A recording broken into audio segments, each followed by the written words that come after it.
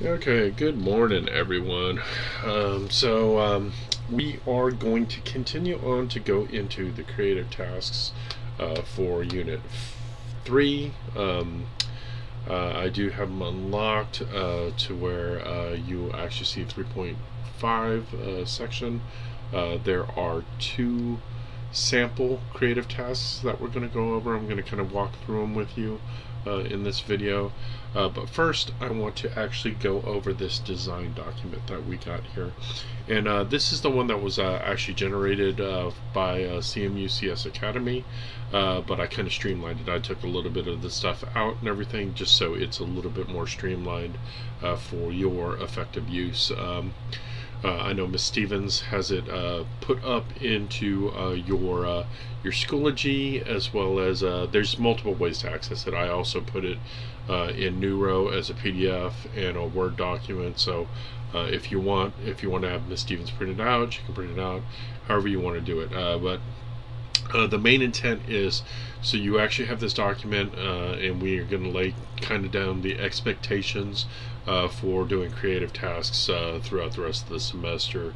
But just kind of generally using this document effectively is an important thing of how we can actually go through this process, because one thing that we want to do is actually make the creative tasks a bigger element of what we're actually doing here in the game programming class, to where we really want to rely on how you're actually developing as a coder, so we can actually use these. And you've probably seen rubrics before. Anytime when you use a rubric, it's usually because you're grading something that can be very subjective. So that's why they have a rubric set up on this. Anytime that we actually develop and go through grading your creative tasks. So like I said, it's starting out. You can see that there's a rubric here to where it's broken up into a few categories. There's the category of program design, program development, and a reflection, as well as a little bit of bonus, just so you can kind of dive in and kind of really think about things. So as far as program design, the 30-point value, students' design of the program clearly demonstrates its purpose and incorporates concepts from the unit. So specifically, when we're talking about design itself, seeing as that top tier, bottom tier is students' design of the program does not use concepts from the unit. So this is the one that's a little bit more concrete. So like we just finished up Unit 3. Unit 3 has a few elements that we went into. We went into the on-mouse move, the on-mouse drag. Then we also talked about conditionals a little bit. Just starting out only using if and else statements, or basically very, very fine-lined inclusive ifs. We didn't go back into the elif yet, because elif is actually going to be in Unit 4. So we just kind of wanted to start out using ifs and elses, just specifically like that. So starting out with those conditionals, and then also we got a little bit more into helper functions. Helper functions being kind of looking at the fact that you can still define your own function utilizing the pre-built functions that are actually in CMU CS Academy and Python itself. Basically developing a helper function to kind of look at a way to use that information and kind of pipeline it in, so you can actually create something a little bit more not as not as toned down, like you have the versatility where you can actually add a little bit more elements and kind of create your own workflow and everything. So that's program design. Program development, of course, is so students on the top end. The student identifies at least one opportunity or difficulty during a course of coding, and the student explains how they incorporate or resolve this. And then on the bottom end, student does not identify an opportunity or difficulty.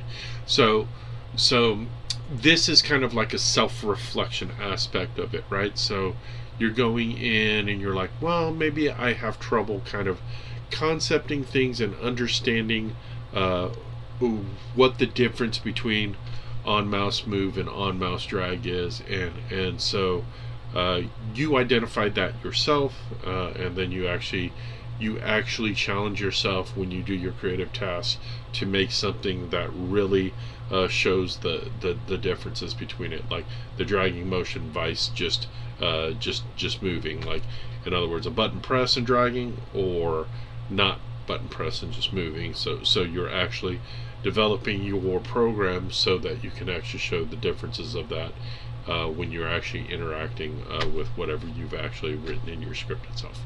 And then lastly, reflection. So student is able to identify and explain at least 2 coding concepts from the unit and how they are applied to the program. Student's not able to identify. So this is specifically, it kind of ties in both the other things of it, the program design and the program development, but this is where you're writing down and identifying those things that you actually have taken from the unit.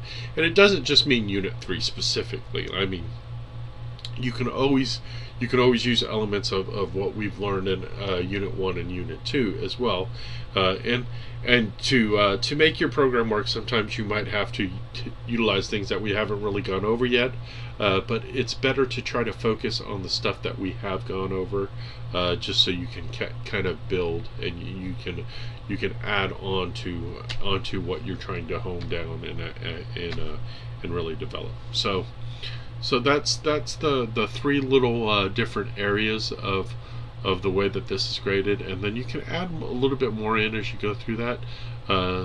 Like the bonuses, if a student demonstrates a high quality work in the areas including but not limited to originality, cleverness, complexity, an engaging and compelling CT bonus may be awarded. In other words, this is where you're adding those extra elements. Maybe you're going out of your way and you're trying to add like an on key press or something of that nature, so you can actually add a little bit more interaction into the program, stuff that we haven't gone over yet that we're going to go into Unit 4 and Unit 5. So there are ways that you can actually get a little bit of extra points there, as well as there's also a comment block, so we can actually go back in and make a few comments on the stuff that you're actually doing. So now the way that this document is actually broken up is, so you got a few areas here, and this is where a lot of times when you go through design or developing something, engineering process,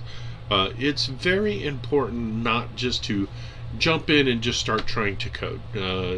Sometimes it's better to sit back, maybe do some research on Google, jump around on other assets of the internet, crack open a book, look up some information. But anytime you develop something, it's always good to start out with research. So you really got to sit down and start to think about things before you actually try to just create stuff. So let's say describe your program and what you envision the app will do. And at this step, do not be concerned about how to do it. Right. So let's say, okay, right here I want to make a kind of a drag block game. So maybe we have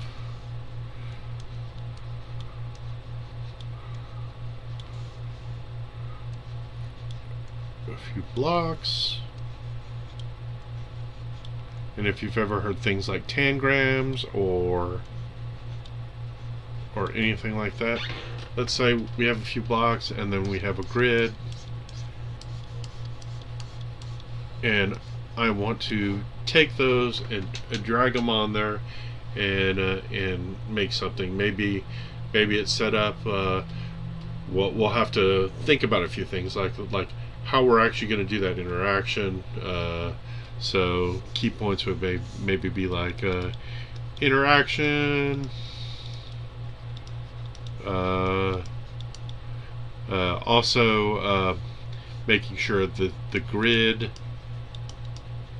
can be covered by pieces. So just some things to kind of like note down, think about just how we can actually start and develop this game. And then in the next part here, you're looking at it, and then this is more specifically like talking about the actual canvas design, right? So here are our canvas, 0 to 0 to 400 400. This is where we're like breaking down that canvas to think about like what we're actually going to do. So let's say I'm going to develop a 5x6 that's on our right side of our canvas, and then maybe I'll make some notes out here to think about this. So if it's a 5x6, that means there's going to be a total of 30 blocks out there. So if I'm creating these blocks that are going to be dragged onto it, I got to make sure that it's made up of a total of 30 blocks. So that's 5.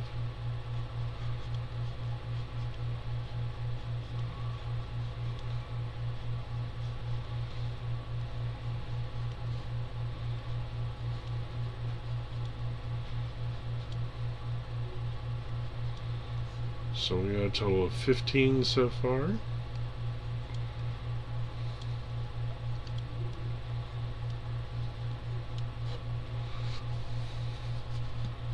Okay, that's 20 total. And then 23, 24 and 25.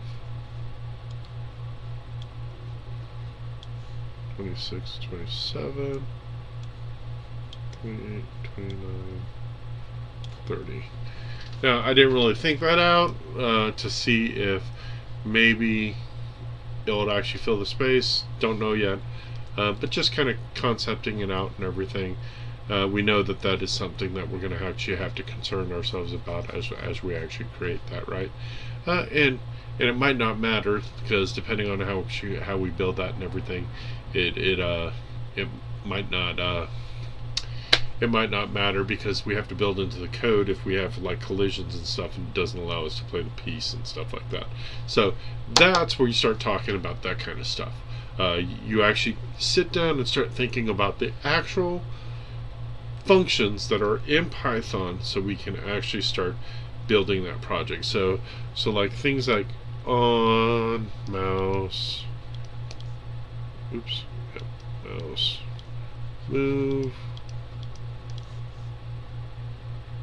on mouse drag,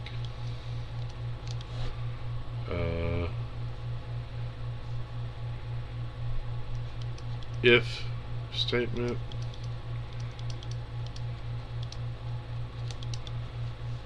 else statement,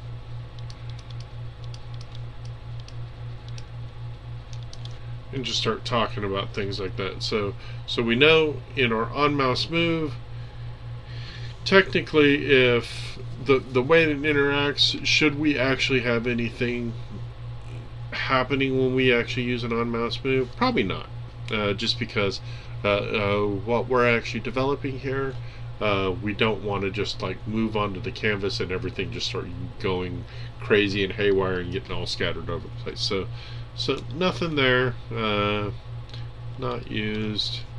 We would actually want to use this instead, the on mouse drag for moving our blocks. And then we would actually use the conditionals and everything to kind of think about how we're actually going to grab those blocks and move them around. So that's that part, and that's how you can actually dive into it more. And then creative tasks, reflection, difficulties, opportunities. This is where you really do a deep dive and you start to think about things that you actually want to create, and like how you're going to actually go about the process of actually doing that. The finished product code outline, this is where we actually sit down and really start to kind of hammer out how we're actually going to put this together and structure it out. In future goals, this is actually just kind of talking about, hey, I could actually make the program a little bit better by doing these things. I don't know certain things that will actually help it out, so like I can always just draw them down there for future goals of what I actually want to do with the next programs. So sorry I took a little bit of time getting through that design document, but I want you to really understand it, so how it's actually going to be used, how it's going to help you to actually develop your creative tasks a little bit more, so you actually have a planning document to where you can actually walk through it and really think about what you're actually trying to develop, right? So let me jump into the next part here, to where we're actually going to I'm going to show you some of the samples of the creative tasks that they actually have here in Unit 3. So the first one is pretty straightforward. We got a Ferris wheel here, and for the Ferris wheel, a lot of it is just a lot of actual drawing functions that they put in there. So they actually generate this this Ferris wheel kind of out in like a desert type setting with big sandy mountains out behind it and everything. So remember, they use this app background because this is the one that can actually just fill the whole canvas for us.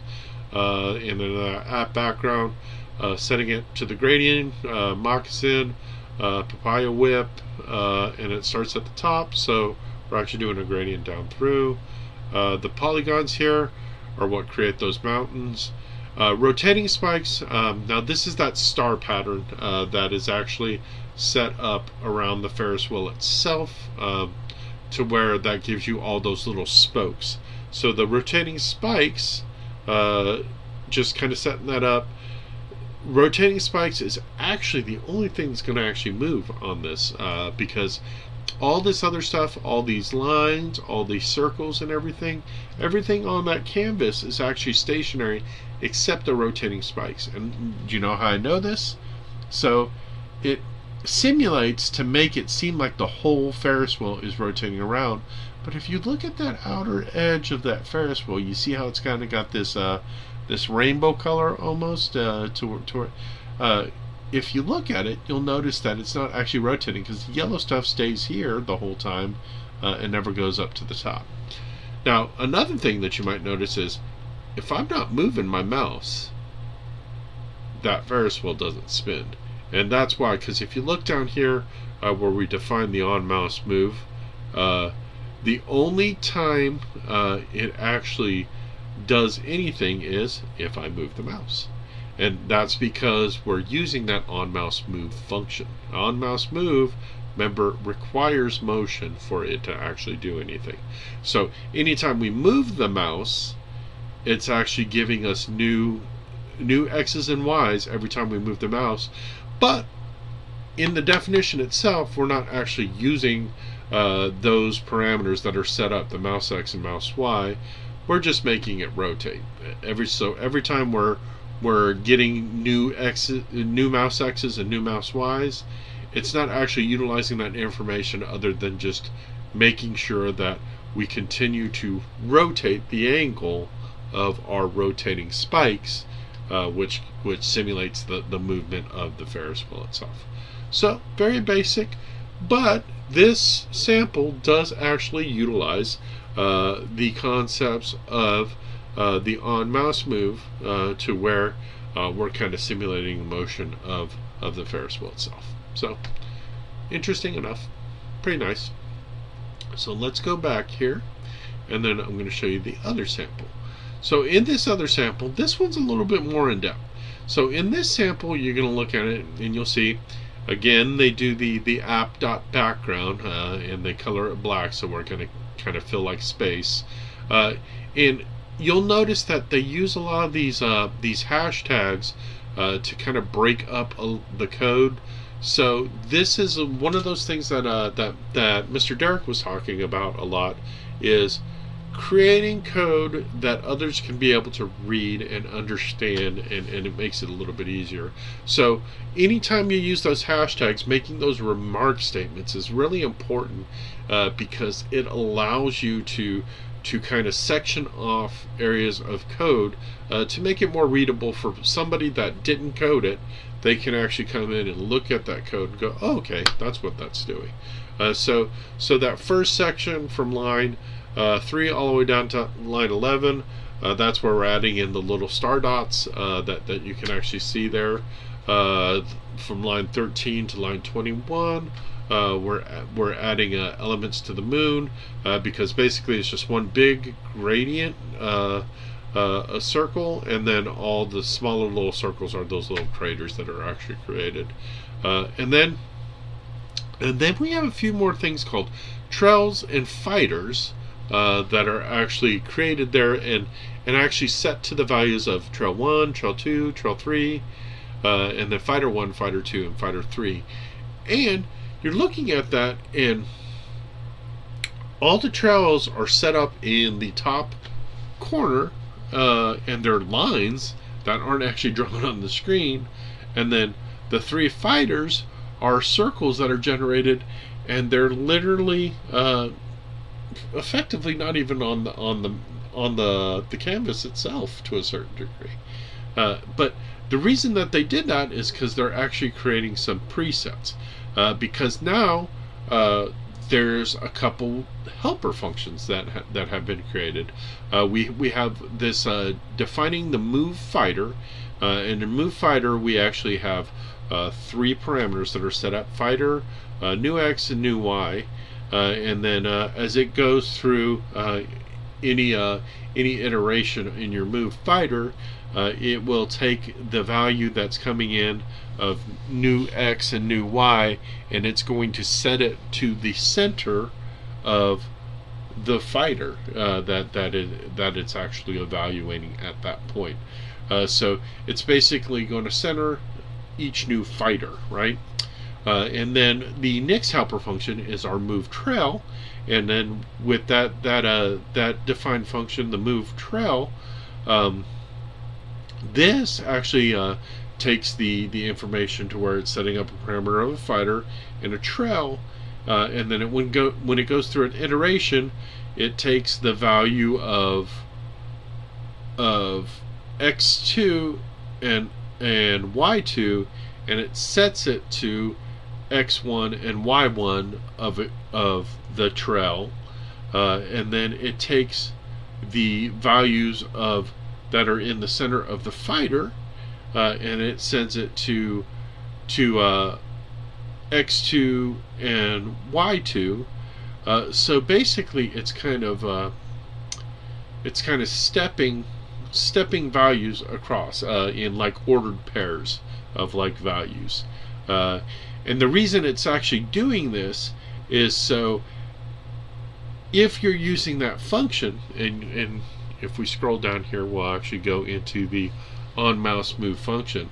If you look in this function, what it's actually doing is every time we move the mouse, it's going to take the values of mouse X and mouse Y. So basically, it's going to take the point that the mouse is on the screen, and then as it moves, it's going to give a new value of X and Y, and put it in mouse X and mouse Y, and it's going to push it into these helper functions that have been created, the move fighter and the move trail, and it's going to basically fill up the points for creating a line for trail 1, creating a line for trail 2, creating a line for trail 3, as well as creating the point, or the center point of where this fighter 1 is, fighter 2, and fighter 3. So it basically goes through all that information, and depending on how fast the mouse is moving, it will probably create longer trails and everything. So let's kind of test this theory out. I'm going to come in here and just kind of slowly move onto the canvas, and I can see like it looks a little snaky and everything, but as I start to speed up, oh, sure enough, there are trails that like separate between it, and you can see that there's these 3 fighters that are going around, and there's trails in between it, and as I'm going and going, I stop. So I stopped, and now we can actually see the 3 fighters, and we can only see the red trail there. But let me even go faster and then stop.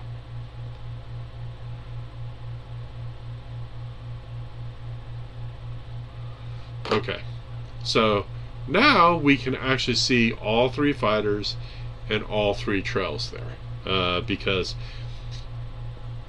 depending on how fast you're actually moving that mouse is how quickly the Python program is going to pull those points.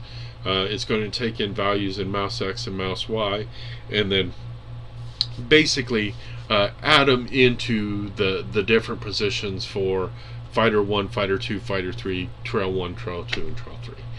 But you can actually see there on the screen that it basically created a line for trail 1, a line for trail 2, and see, and trail 1, the blue, that is that first line there. When you see where the mouse pointer is behind it, that there's that line 1. Line 2 is your line 1, and then line 3 is your red one. But you can see that they've created a program using the on mouse move function, and then even built in some helper functions and everything, and made it a little bit more interesting, and added some additional value into that. But hopefully that kind of gives you something to chew on.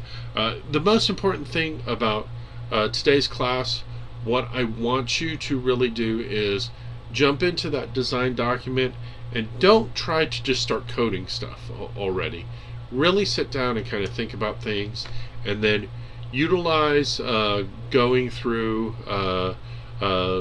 sites on the internet and everything, and just kind of think about things like maybe downloading some reference pictures and everything, so you can draw something cool in there for your creative task, and really thinking about some of the ways that you can use those elements of on mouse move, on mouse drag, and then doing a couple conditionals in there, and figuring out a way that you can develop your own helper functions to really make something kind of fun and inventive with that. So again, I apologize for not being able to be in class, but I did want to at least give you a video there that will help you walk through the design document and kind of look at those 2 samples. I will be in class with you guys on Tuesday, and I'll have something that I actually created to kind of give you a little bit more of a thought of things that you might be able to add to it. But really for today, I really want you to think about what you want to create, vice just jumping in and creating something randomly. Really take the time to do a little bit of research and everything. Now, if you have the time and you're going through and you've used your design document and everything, and you get a chance to actually jump through and code and everything, feel free to get it all finished up and everything if you can. And then maybe you can add a little bit more of those extra elements and everything for like some bonus credit when we get back together on Tuesday. But I appreciate you taking the time and enjoying getting in here and trying to learn about more Python coding, and hopefully this is very informative and it helps you out. Again, I apologize that I'm not in class, but hopefully this does help you out. And then I know Ms. Stevens had talked to me to where she's going to add in she's going to show you the winners of some of the other creative tasks and everything. So happy programming, and I will see y'all soon. Have a great weekend, and I will see you on Tuesday.